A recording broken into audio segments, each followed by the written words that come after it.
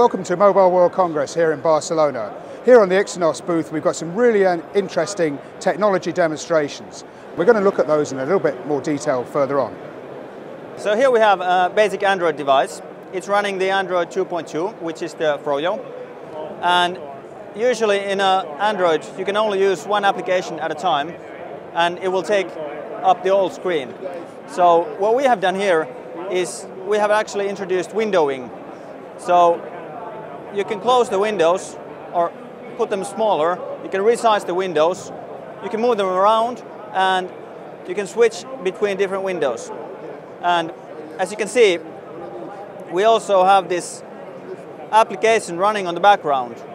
So it doesn't go into a suspend mode, but it keeps running while you are doing actions on the other window. So now we're going to see the application of our multiple windows running on Android into a device category which is not normally supported. We have actually now created a dual screen. And I'm going to pass over to have a look at this in some more detail. So what we have here is now, instead of multiple applications in one screen, you can launch from this side of the screen to the other side of the screens and back. Or if you want to use it in a multitasking manner, you put the one application here as a full-blown Android application and then start the other one here. And then continuing your activities with really doing what you started first, composing a message to your friends and then sending it to your friends and getting back to the original situation where you were. We have to remember now that running all this now in 7-inch or bigger screen really enables the efficient use of the whole workspace.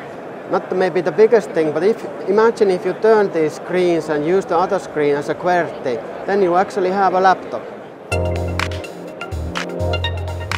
Hey, hello. We have here kind of a MeeGo application demonstration.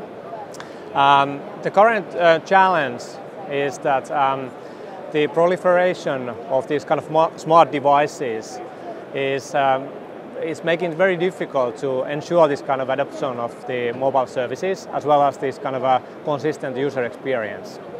And what we have done here, we have taken this application on top of MeeGo, just as an example. We have two sets of versions of MeeGo. One is 1.1 for the handsets. So we have this tablet and a handset, and also MeeGo 1.1 on top of this IdeaPad or tablet. Basically what we have done here is the kind of user experience design for all these devices, and this same concept and user experience goes through all these devices. And basically the same kind of functionality is available on these smaller devices as well as these notebooks. And the hardware, what we are using here is kind of based on Intel chips. And the hardware, this is Ava tablet, Ava handset, as well as this kind of Lenovo IdeaPad. So, Mobile World Congress is drawing to a close. We've had literally hundreds of visitors across our stand to see our technology innovations and solutions. So we'll look forward to seeing you again next year.